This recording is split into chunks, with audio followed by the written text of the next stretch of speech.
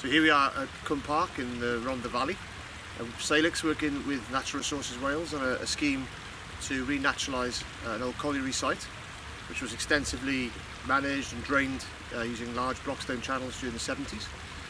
Salix are here effectively to restore some natural process.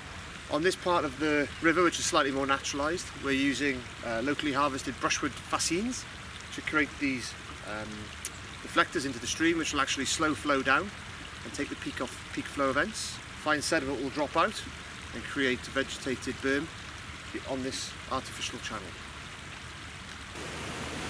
Working with Natural Resources Wales, Salix are restoring large woody debris into these concrete lined channels to really add a natural process back into the channel. So we're looking to slow the flow down, get gravels to drop out locally in the shadow of the large woody debris. Here where the gravel deposits, invertebrates will colonise and add life back to the river.